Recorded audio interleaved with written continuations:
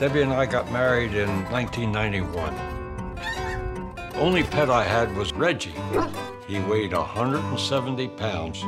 Debbie had 2 Siamese cats, Tiny and Sam. Sam was never a real healthy cat. He kept throwing up its food, fangs that stuck out, cross-eyed.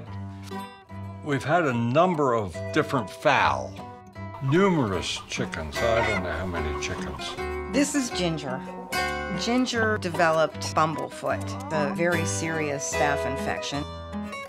Oh, I forgot about the geese. Recently, the boy goose, he lost the ability to make the oil that gives them the water repellent. Butterscotch died, and Squeaky. She had a kink in her neck. Oh, her that's head right. was tilted. That's right. We rescued a possum, and that was Pogo. His 2 back legs had both pulled out of the sockets, so he was never, ever going to walk again. Pogo was a paraplegic possum. Debbie found this deformed fish, called him Pickle, because he was in a real pickle.